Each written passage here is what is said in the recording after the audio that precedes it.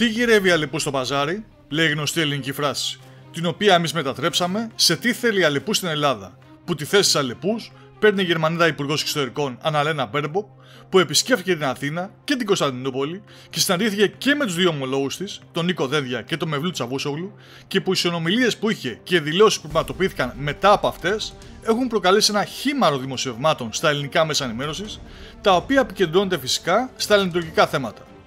Ήταν όμως πράγματι αυτός ο βασικός λόγος της επίσκεψης στην Αθήνα της κυρίας Μπέρμποκ? Ήθελε να ταράξει τα νερά στα ελληνοτουρκικά θέματα?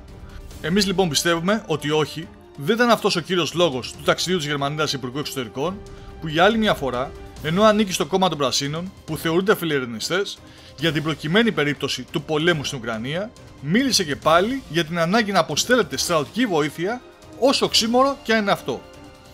Και ναι, νομίζουμε ότι η κυρία Μπέρμποκ ήρθε στην Αθήνα με βασικό θέμα συζήτησης τον πόλεμο στην Ουκρανία ή καλύτερα τις επιπτώσεις που έχει αυτός στη γερμανική οικονομία.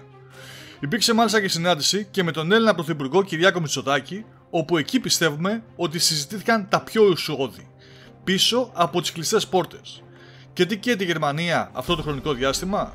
Μα η ολική διακοπή τροφοδοσίας φυσικού αερίου από τη Ρωσία, που φοβίζει τόσο πολύ τη γερμανική κυβέρνηση, που και η ίδια κυρία Μπέρμποκ μίλησε για πιθανές σοβαρές αναταραχές στη γερμανική κοινωνία. Αυτό λοιπόν που εμείς πιστεύουμε είναι ότι ήρθε στην Αθήνα ώστε να πιέσει την ελληνική πλευρά, που διαφώνησε με το ποσοστό της μείωσης 15% του φυσικού αερίου σε όλες τις χώρες της Ένωσης, αν αυτό καταστεί αναγκαίο, και αν όντως χρειαστεί η Γερμανία ποσότητες αερίου να της παράσχει βοήθεια και η Ελλάδα. Αυτό λοιπόν που απομένει να δούμε είναι αν η ελληνική κυβέρνηση χρησιμοποίησε σωστά τη δύναμη που διαθέτει αυτή τη στιγμή και έπαιξε τα χαρτιά της όπως πρέπει, ώστε να βγει κερδισμένη από την αδυναμία της Γερμανίας που τρέμει βλέποντας να έρχεται ο χειμώνας.